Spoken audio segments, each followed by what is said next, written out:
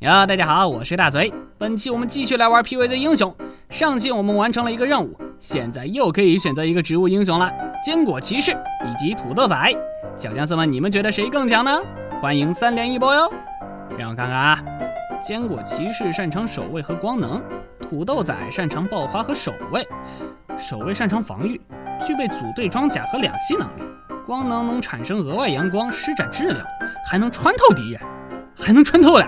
那我就选他了，毕竟上次被穿透打得恶心到我了呀。选择完了之后，就继续我们僵尸任务的第18关吧。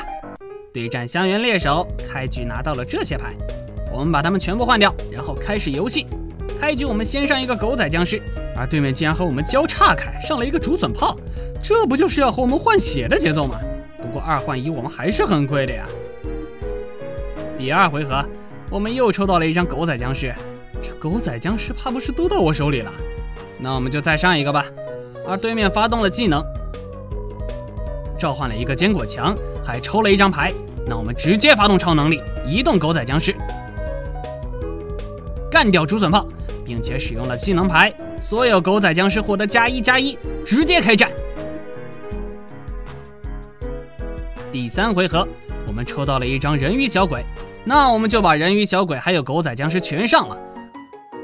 而对面又只上了一张坚果墙，这也太猥琐了吧，都不和我碰一碰。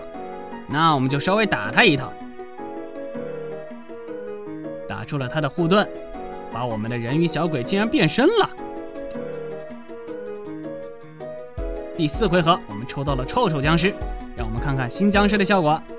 速抽骗子，当植物英雄抽一张牌的时候，对他们造成1点伤害。这张牌也太强了吧，反正在水里，对面也不好处理。我们就再上一个臭臭僵尸，到对面的回合。什么？墓碑吞噬者？香橼猎手带墓碑吞噬者是标配吗？然后还上了一个闪电芦苇。那我们就使用烟雾弹移动一下狗仔僵尸，然后因为效果，每个狗仔僵尸再次获得了+1+1，一回合+3+3，还是非常恶心的嘛。到第5回合，我们速抽骗子直接扣了对面1点血，然后对面出了一张犄角萝卜，弹回了一张坚果墙，放在第4路。那我们直接发动技能抽2张牌，狗仔僵尸们再次加强，嘿嘿，闪电芦苇还是干不掉我，气不气吗？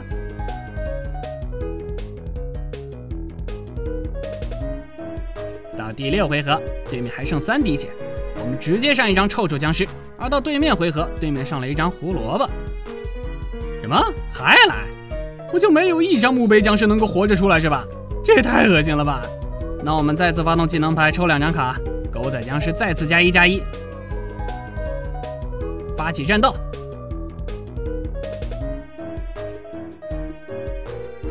而到第7回合，对面还剩1滴血，速抽骗子直接发动效果，成功带走，游戏胜利。